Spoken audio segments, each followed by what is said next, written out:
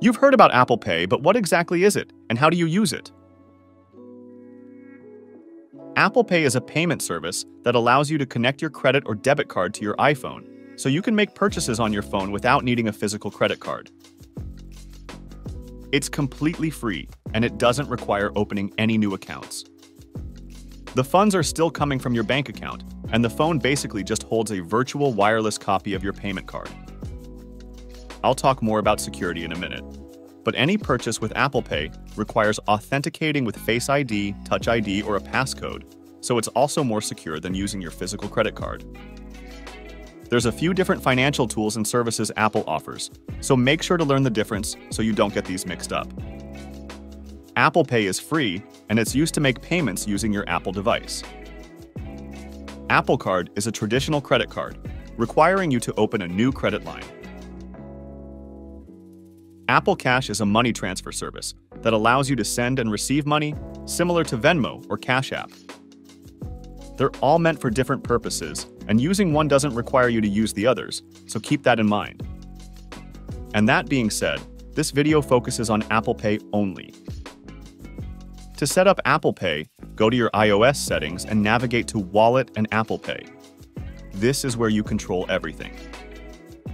If you're wondering why it says Wallet, it's referring to your phone's Wallet app, which is what Apple Pay is utilizing.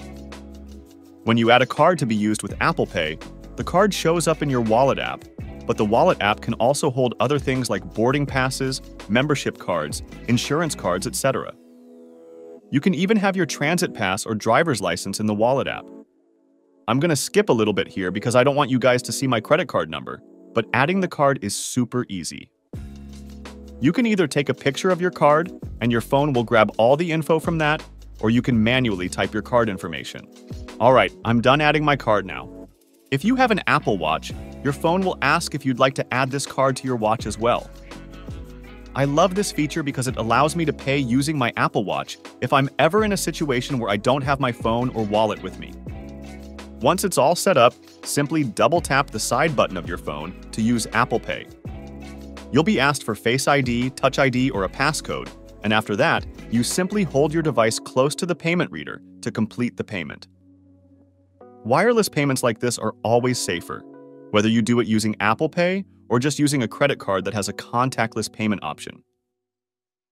Card skimmers that steal your card information are very common, so using a wireless payment like this is always a safer option. It's easy to steal your card information when you're physically inserting it into a reader, but no card skimmer can steal your info when using a wireless payment. So that's Apple Pay. I gotta say I was a little nervous the first time I used it because I wasn't sure how it works, but after doing it once, you'll realize it's easy and simple. If this was helpful, drop a comment below and let me know how you like to use Apple Pay. Thanks for watching, hope to see you all in the next tutorial.